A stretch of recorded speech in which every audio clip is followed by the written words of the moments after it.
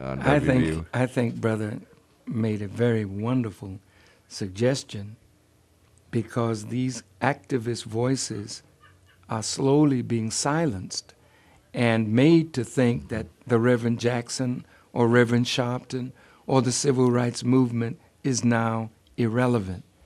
And that is as far away from the truth as the far planet Pluto is away from the sun. And I think it's 4,600,000,000 miles away. And they've said it's not even a planet anymore.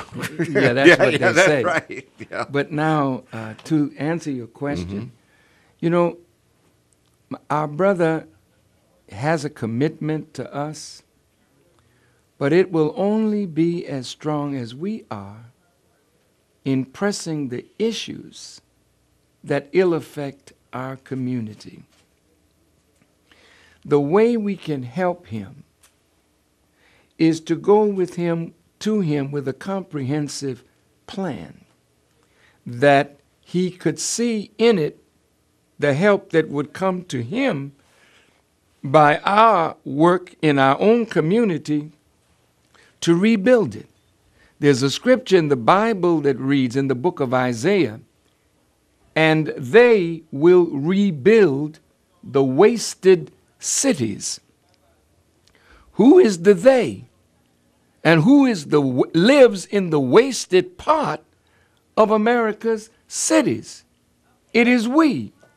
And if we come up with the constructive plan that and put together some of the money that we throw away, and then get some of the stimulus money that we hope to bring back into our communities, we can rebuild or help to rebuild the wasted cities.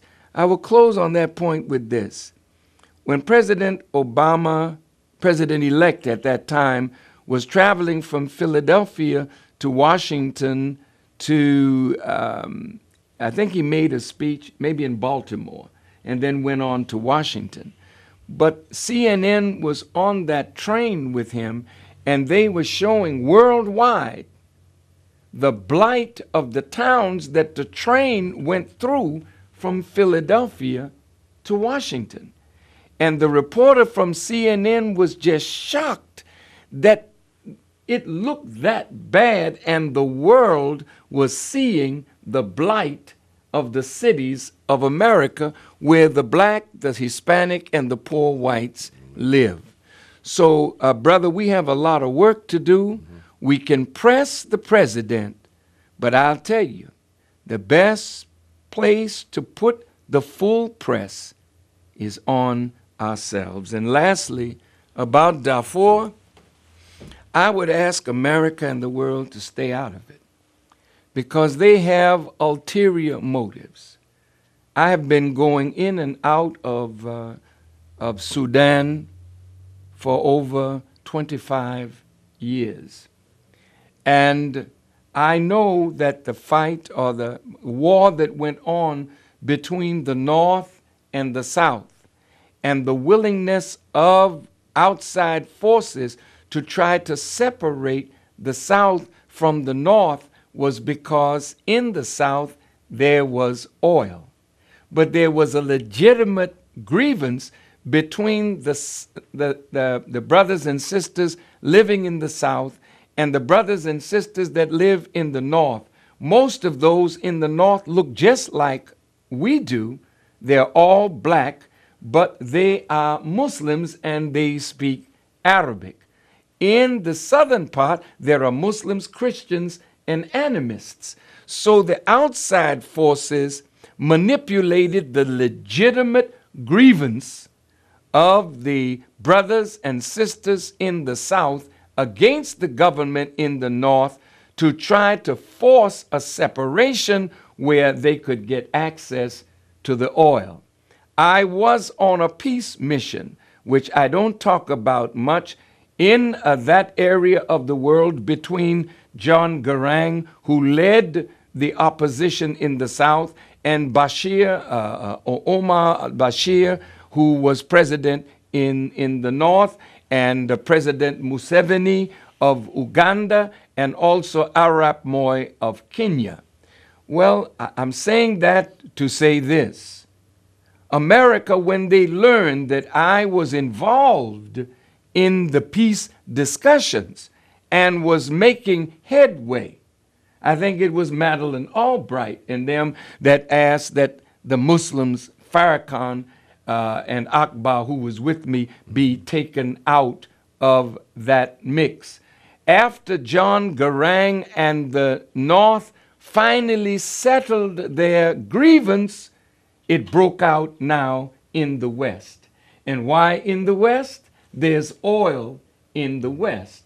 And so there's manipulation of genuine problems in the West, but that manipulation is from outside forces.